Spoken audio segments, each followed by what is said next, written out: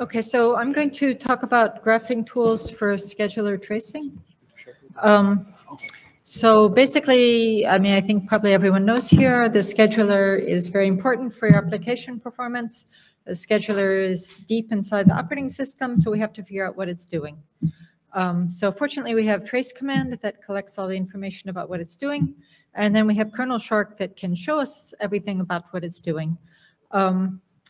So I was quite interested in very large machines, at least at the time. Kernel shark was not scaling terribly well to showing me all 128 cores at the same time. And so I decided to develop some other tools, and it kind of spiraled out from there. So I'm going to talk about that here. So basically, my goals were to be able to see all activities on all the cores at once. So to kind of get an overview. I also wanted to make files that I could share with other people, so I wanted PDFs. And so a big weakness of my tools as compared to kernel shark is there's no interactivity. You have to run it on the command line and give options saying how much you want to see at a particular time. You can't zoom in dynamically. That's definitely a weakness. So I'm going to talk about illustrate two tools in this talk. We have some other tools that are also available. So the tools I'm going to talk about are called dat2graph and running waiting. So dat2graph just shows you when your tasks are running on which cores. And running waiting shows you how many tasks are running at a particular time and how many tasks are waiting at a particular time. So two other tools that I've made that are publicly available are called Stepper. Stepper shows you what instruction, what event is happening, and what's happening on all the cores, what PID is running, what PIDs are waiting, and so on. And also, we were also interested in virtualization, so I made another tool, host guest, which shows you what is running on each VM and what the host thinks each vCPU is doing. So these are all publicly available, and I've made a bunch of other tools, and we'll kind of see that along the way, that are kind of less general interest. I'm going to present these tools using an example. So the example is from the NAS benchmark suite. So these are kind of kernels of scientific applications. The application I'm going to talk about is UA. It does something. It doesn't really matter what it does for this talk, but the important thing is that it has n threads running on n cores. And so from a scheduling point of view, this should be really completely uninteresting. I mean, your threads start, they should just run, and then they should just finish. Nothing should happen at all. So we can get to know our benchmark a little bit. This is not my tools. This is just running. We plot the runtimes. So I ran it in two different situations, or three different situations. One of them is where I pin the threads on the cores in kind of a perfect order. I've got a 4-socket machine. All of the examples are from this 4-socket machine. It has 128 hardware threads. And I just pin them in a round-robin way, which makes them come out in a nice way with respect to the behavior of the application. So those are and that was one approach. Another approach is just to pin adjacent threads to a single socket. And those are the first two numbers. We get about, I don't know, 17 seconds. And if we just pin the threads in a completely random way, then we get about 20 seconds. So we learn two things. Pinning gives pretty stable behavior. And the other thing we learn is that this application is somehow memory sensitive, because if we pin things in a random way, then it slows down a bit. But I was interested in, so what happens if we forget about pinning and just let the Linux kernel scheduler do the right thing? So actually, I've given this talk several times before. Each time I take different versions of Linux. Now I've taken the most recent version of Linux, Linux 6.5 versus 6.6. So there was a big change in between, which is EVDF. And so you can see that something very unfortunate happened in the terms of the performance. I mean, already we have something unfortunate that happens. If you look at these blue things for 6.5, we start out at about 20 seconds like we had with pinning, at least random pinning. But over here on the right-hand side, so I've just done 50 runs, and I've sorted them from fastest to slowest. So it's not a coincidence that they come out this way. But you can see by the time we get to the slowest run, it's twice as slow, actually. This is about 40 seconds over here. It's about 20 seconds over here, so it's twice as slow. But now if we're doing 6.6 with eVDF, now we're up to about 85 seconds as the worst case. And you can see the performance is already starting to degrade in a noticeable way, even about halfway through my 50 runs. So I was interested to figure out what is going on here. So this is the first tool called DataGraph. So it takes a trace file. It looks at all of the SCED switches. It sees when you start running and see when you stop running, and it makes a little edge in between them. So in the x-axis, we have the time. In the y-axis, we have the cores. And so you can see what's happening on each core. The colors are the PIDs.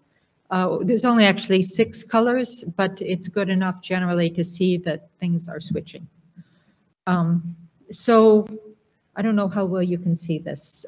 Basically, you can see that the things run along for a while and then they switch around for a while. We can kind of focus on some parts of here where more exciting things seem to be happening. And you can see that we have some little gaps and things bounce around for a while around these little gaps. And then things kind of go back to the normal situation and we just move along again. So this is what happens on 6.5. What happens on 6.6 is this. So these graphs, they look the same width, but you should notice that, of course, this one goes up to about 35 seconds. This one's going up to about 83 seconds. So the scale is quite different. We have kind of the same behavior in the sense that there are some places where things seem to be running along in a stable way and some other cases where things seem to be going badly. But there's a really important case where things are going really badly here, which is that we have these big white spaces here. So it's like we're not using our machine in a proper way because one of the cores is not doing anything, which inevitably means that some other cores are doing too much because we have n threads on n cores. And so you can see the problem, if you just look at this blue box I made, the problem seems to resolve itself in some places, but that's actually an illusion because you can just scoot up here a little bit and see that there's more gaps. So actually between about 15 seconds and about 70 seconds, the things are going badly in terms of the performance. So basically we have these gaps. Gaps are fine when you have nothing to do, and gaps are not a good thing when you have something to do. So we can ask ourselves in this situation, do we have something to do or not? So then we come to the other tool that I'm going to show, which is running waiting. So we just want to see how many threads are running and how many threads could be running. What is the total set of threads on the machine? So the running ones are the green line, and the waiting ones are the space between the red line and the green line. So we just have a little, this is only 6.6 I'm showing. We just have a little space between the red line and the green line. You might think a little is not so bad. Here we have a little space, little tiny space, but it's just like one thread worth of space, but it goes on for a huge amount of time. And so that's just like killing us in terms of performance. So we can see this in a little more. The running waiting has another option, which is this one where you can see what's happening on each socket. This is a 4-socket machine. 2 of our sockets are doing pretty well. We have the green line all the way up there at 128, and 2 of our sockets are doing badly. We have one of them that has a red line, which is over. Sorry, it's not 128 here. Here it would be 32. Here we have a red line, which is over. So this socket is the overloaded one, and here we have another socket, which is the green line is under 32, and so that's the one that somehow ought to be stealing that thread back from this socket here, but for some reason that's not happening. So we can sort of put this together. We have problems on different sockets. We observed previously that we had some kind of memory issue, and so we can ask ourselves, is this a NUMA balancing problem? So now we can look at NUMA balancing. So DataGraph, it has another option, which is events. And so then we get the same horizontal lines where all the threads are running, but we also get some information about some of the other scheduling events. And now you can study up here on the slide on the right-hand side. We have some green lines that go From indicate NUMA balancing, they connect the source of the place where the thread was before to the place where the thread ends up. It also tells you how many occurrences of NUMA balancing there are. So there's around almost 600.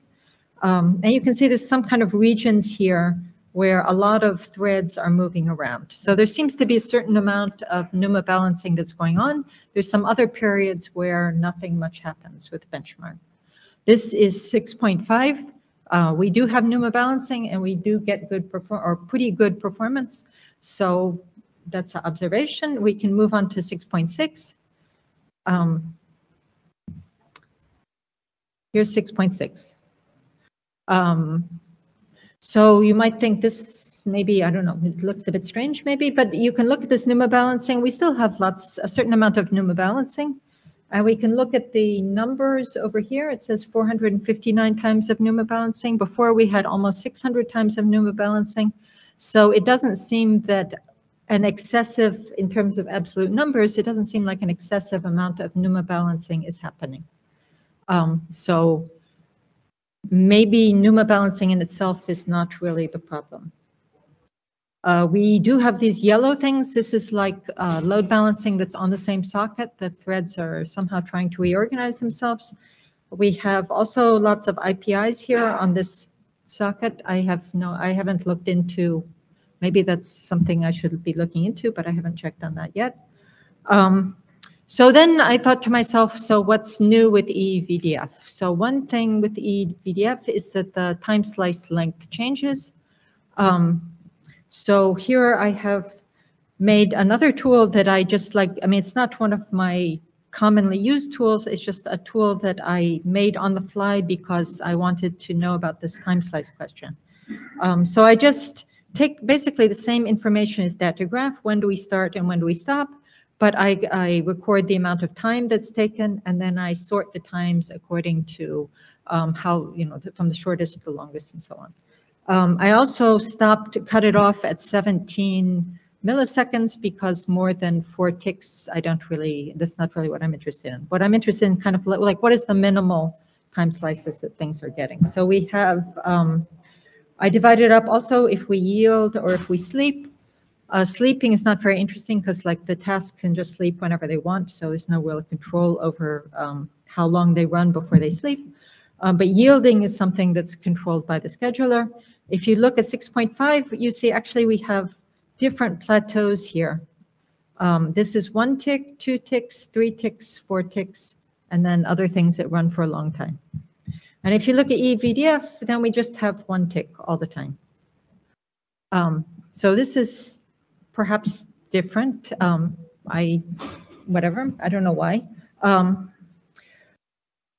This particular graph, it counts, and so it's not like there's more of them. It works out somehow. It's not the amount of time taken by ticks at this length, it's just the count of these ticks. So obviously if we have ticks, so if we have time slices of only 1 tick, we're going to have more of them than if we have time slices of 4 ticks.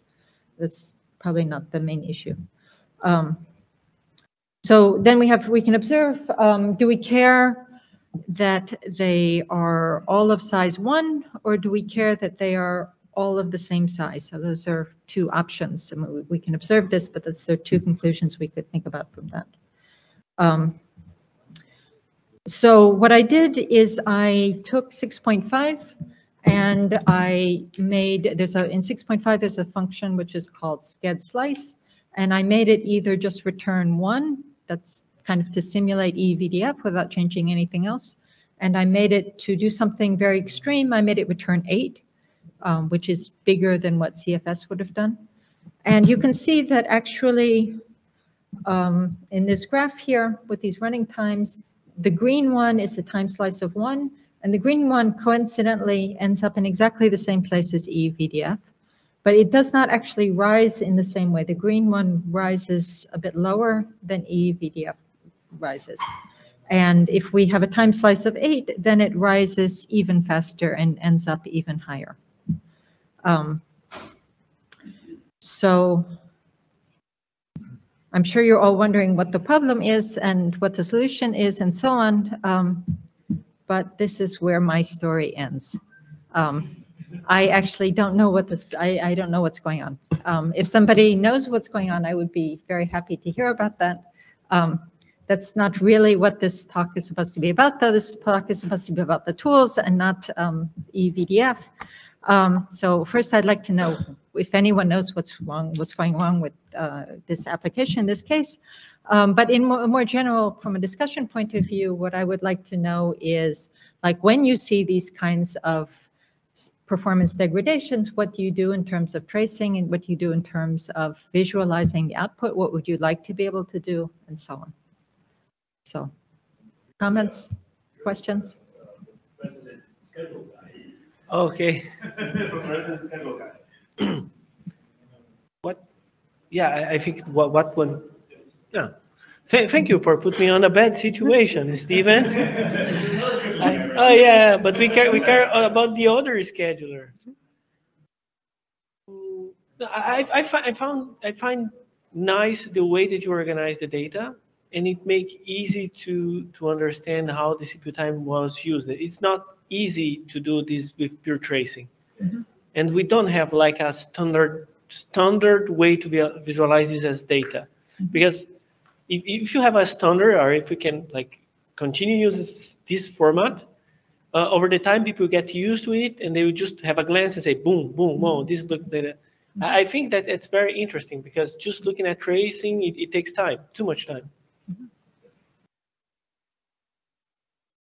On point, if we had something like this while, for example, eVDF was developed, it was like easier to spot issues. Seeing if we kind of find a way to standardize this type of plotting and data gathering might help developing. So. Yeah, maybe a thing to try is trying to use the new parameter, the runtime, that you can try to make different timelines by splitting the execution time in these different slices to see if you can find one that reproduces the same problem. But that's ongoing on debugging. I don't really have much experience with tracing. I'm just here to learn. But one piece of information that I think might be interesting is if we could actually see the hardware topology in more detail, not just NUMA nodes, but like the core siblings and their last level cache associations. And maybe that would help us see maybe some correlations, because the thread numbers may not necessarily match that. Yeah, so I mean, in this case, there's 2 points. One of them is the data graph has an option which reorganizes the thread numbers according to the sockets, and so that's what I was showing. It's true, there's no division between the first socket and the second socket and so on. But I, as the user, know this information. So I think other users, when they work on their own machines, they would also know this information. But maybe there's a way to make it more apparent. It could be useful in school. Yeah, one thing I also want to mention is I am working on a tool called Trace-cmd, which basically kind of makes it easy to read the trace.dat file, or it's not actually dependent on trace.dat file. I just use it with the trace.dat file because you can pass in any type of events. All you do is basically a way of saying, okay, here's the start of event, here's the end of event, and then keep track of the timestamp and the delta and give me the max, min, average, standard deviation. It does that all for you. And there's a lot of things. It's basically a tool to basically scan a bunch of, like, millions of events and then be able to come up and give you a histogram at the very end. So it's dealing with histograms, but I mean, this is something that maybe we should look at. Did I tell you about that tool before? I think I might have mentioned it. I don't know. Perhaps, yes. Yeah, but something that maybe you look at to help feed it into another graphical tool. I mean, I'm the original author of Kernel Shark, but I handed my maintainership off to Jordan Karjov, who rewrote it in Qt, and I'm not a very good Qt developer, so and he uses C++ to the extreme. So I used C++ in 1998, and it's changed tremendously since then. So I have trouble modifying that code. But anyway, if anyone else would be interested in helping extend Kernel Shark, it's still an open source project. Jordan's still maintaining it if you want to help there. But anyone else have any comments or discussions? On the scheduler problem, like, I think it's worth looking. There was a problem reported by, I think it was Ben Segal, with the way pick-eVDF was being done, and it was related to the slice as well. There was a bug recently fixed. I don't know if it has gone to 6.6 or not. But there were some bug reports in that area. That's worth trying on mainline and see if you see the problem. Okay. Because So that's I think potentially my conjecture is that it does all this NUMA balancing, and then it needs to somehow override it afterwards because it does too much. And somehow in 6.5 it was able to override it, and in 6.6 somehow it's failing to override it. That looks like a bug, to be honest. Right. It might be related to that one. Yeah, but yeah. Oh. Okay. Are these all running local, like local traces and then local visualization? Yes. Oh, cool.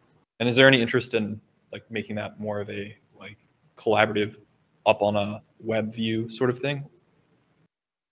I haven't considered. Maybe we could talk about more what you mean afterwards. Okay, thank you.